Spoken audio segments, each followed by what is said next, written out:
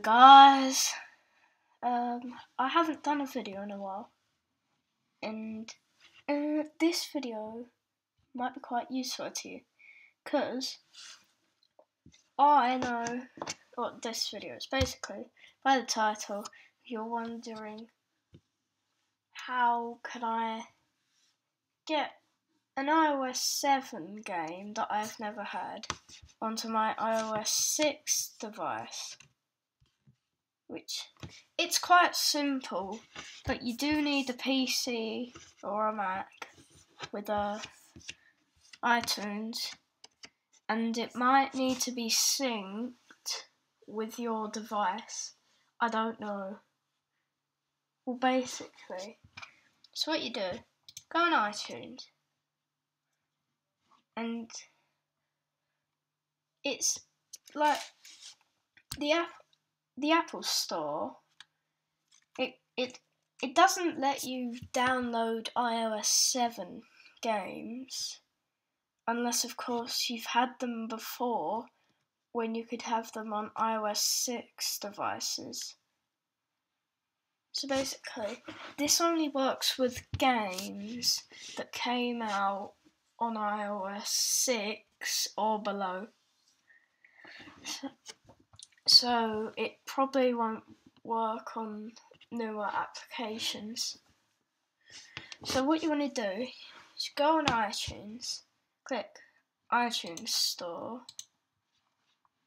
and then you want to search whatever application you want to get. So, say Typic. You need iOS 7 for this. Typic, yeah. You need iOS 7 for Typic.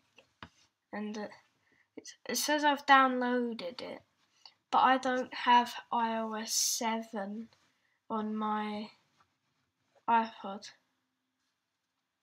So what you want to do is click download, and when you click download, you'll download it on this, and then it will send it to your device that's running iOS 6 or below.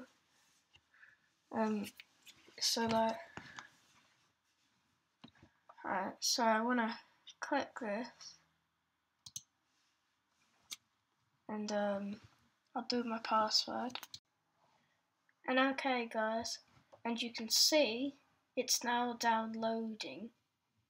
I don't know if this needs iOS 7, but if it does, then well, if it does need iOS 7, what you want to do is you download the app.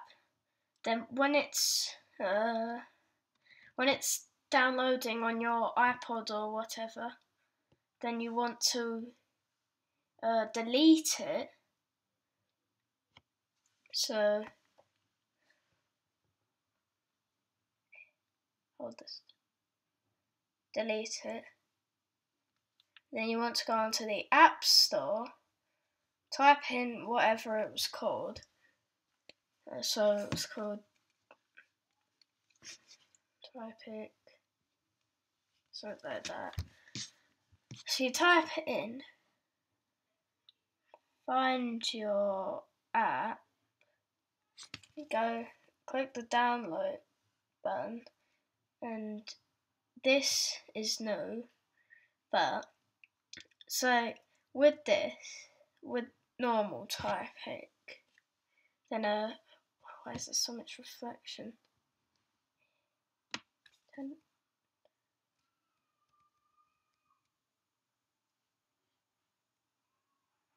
Alright, so with this Typic, when you download it will. So basically, go on iTunes, go to store, download it. Yeah.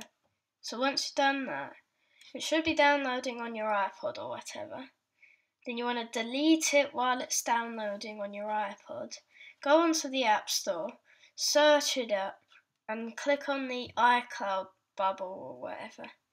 and it will say this app needs iOS 7, but you can, because if you've had an app before, you can downgrade it so that you can use it on iOS 6. So what you want to do is click download the latest version for your operating system, and then it should work on your iPod. Okay, thanks for watching, guys, and guess I haven't been making videos because I've been on holiday. Right. I'll see you in another video. Make sure to leave a like and maybe subscribe. Thank you. Bye.